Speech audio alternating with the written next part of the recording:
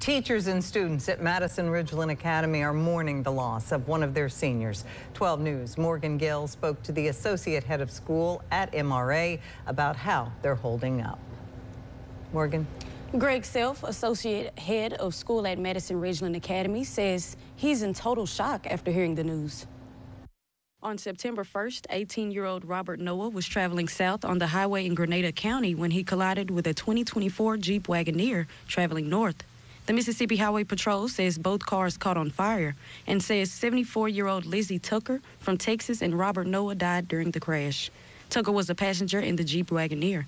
We did give our seniors the opportunity to be off campus today if they wanted to, if they needed another day, because all of this happened over the holiday weekend, and they just need more time to process. But down the road, we will be doing more things throughout the class of 2025. This is one of those holes that will stay with this class throughout this whole year as we celebrate homecoming, as we have prom, as we have graduation. MHP says there were others in the Wagoneer who were checked out at the hospital. It's really devastating that we're losing a lot of our young teenage drivers in these crashes.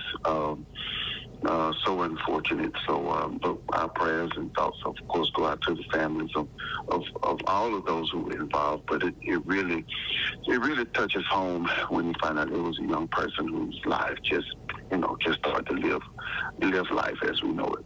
Self tells us Robert was the leader of the student section at all athletic events and says there were so many students that were impacted from his death. Robert's been with us for many years, just a absolutely great young man. Words that I keep hearing over and over again to describe him is how genuinely kind he was. I'm continuing to get stories from students and from teachers about how he went out of his way each day to make the one who may be alone feel like they are known and loved.